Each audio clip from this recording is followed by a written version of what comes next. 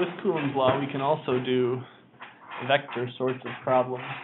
Let's say first that I want to find the net force on Q2.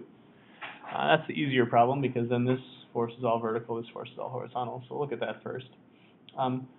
Remember, forces are vector quantities, so they add vector-like. So the force between 1 and 2, force on 2 because of 1, it is a repulsive force, meaning that it will push this downward. Because it is downward, that's a 0, negative K, Q1, Q2. These are each nanocoulombs, which is times 10 to the minus 9th. This is times 10 to the minus 18th. All over the distance between them squared. 1.2 times 10 to the minus 3rd squared. Then the force on 2 because of 3. Look at that. These are opposite charges, so they attract, which means that there will be a force to the right, which is a positive K, Q1, Q2, times 10 to the minus 18th, 18th, not 8th, over the distance between them, 3.4 times 10 to the minus 3rd, squared, 0. Okay. So we can add those together, and then do vector stuff to find the magnitude and direction of those forces. Okay. So we've got, in our x direction, we've got k times 2.4 times 4.5 times 10 to the minus 18th over 3.4 times 10 to the minus 3rd squared. And I will store that as x. So in the x direction, we have a 0.00839 something. And then in the y direction, we have a negative k 3.6, whoops, times 2.4 times 10 to the minus 18th over 1.2 times 10 to the minus 3rd squared. And we'll store that as y. That is a minus 0.05394. And once we have those, we can easily find the magnitude and direction. You know, we do the square root of x squared plus y squared to find the magnitude, 0.05459, we'll call it newtons. In our angle, we take the arctangent of y over x, and it's at, I'm in radian mode, try that again, at 81.1 degrees, and let's think about this. This was down, this was to the right, so that is below the plus x axis. Note, that is not east by south. I didn't give you east and south, and so you can't use east and south in the answer. Okay, so we can do this in 2 dimensions as well. Now, we're going to use the same picture here, but we're going to find the net force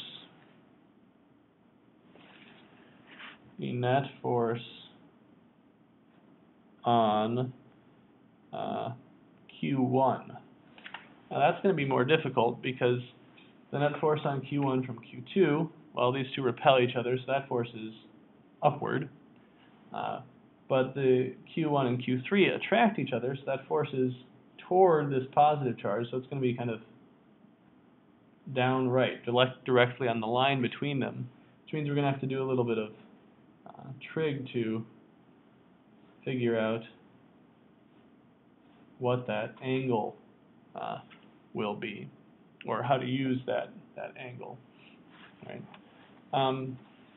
So, well, we've got the force on 1 because of 2, and as I said, that is repulsive and it is directly vertical, so that's 0, k times Q1 is 3.6,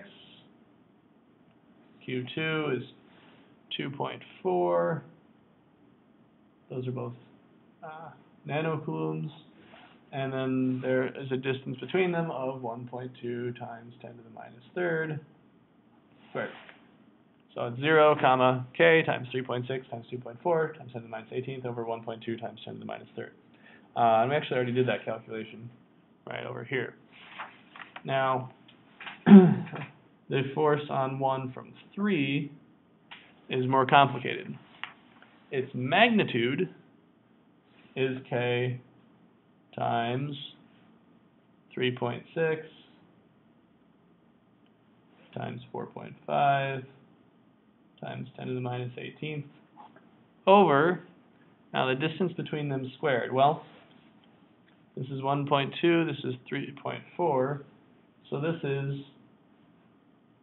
square root of 0.0012 squared plus 0.0034 squared. So then that squared would just be 0.0012 squared plus 0.0034 squared. Yeah, so that is the magnitude of the force, but then we have to break that down into components. Now, components can be tricky, but we can work this out. If we've got, we know that this is down and to the left. Now we know the horizontal component of this, or we can figure out what these components are just by using trig. Okay. This is our angle from the horizontal. So the horizontal component of that, let's look at this, the sine of theta, I need some space here, make a little box over here. The sine of theta is going to be opposite over hypotenuse.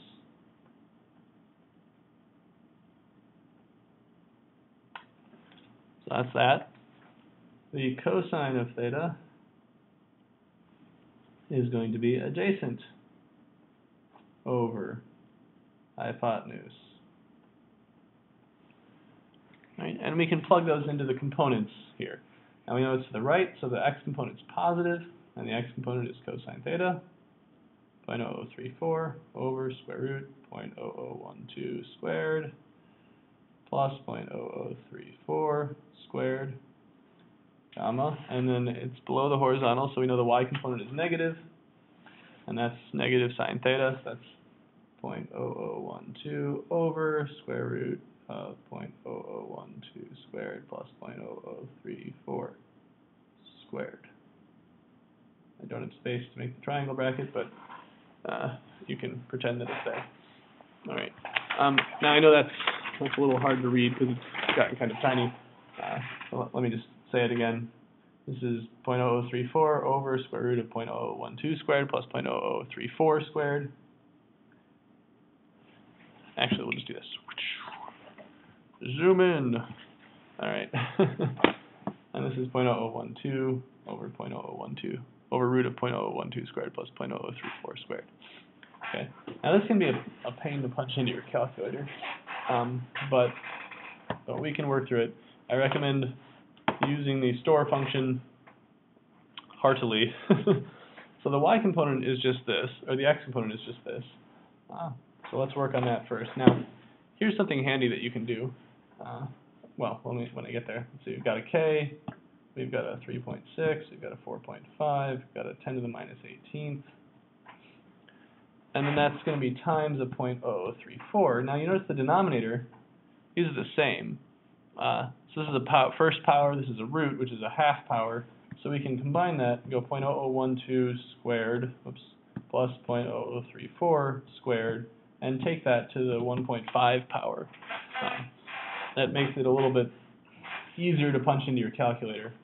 That gives us a 0.01056, whatever, in the x component. Store that as x. Okay, then the y component, again, this is a pain to punch in. You might want to, depending on what you're comfortable with your calculator, you might want to punch this in and store it, then punch this part in and store it, or whatever. I like to go for it all at once.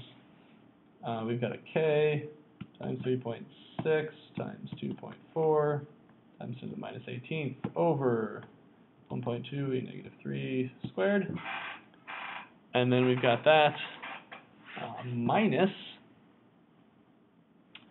A, what do we have there? K times 3.6 times 4.5, E negative 18 times 0.0012, oops, times 0.0012 over our 0.0012 squared plus 0.0034 squared to the 1.5. So that's quite a lot to punch in, but I think it's easier to do it all at once. Store that as y. And then we can easily find the magnitude and direction. So the force on 1 is equal to 0.0513 newtons, and our angle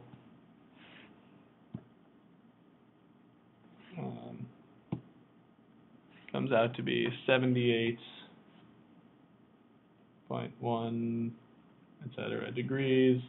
And since they're both positive, that's above the plus x axis.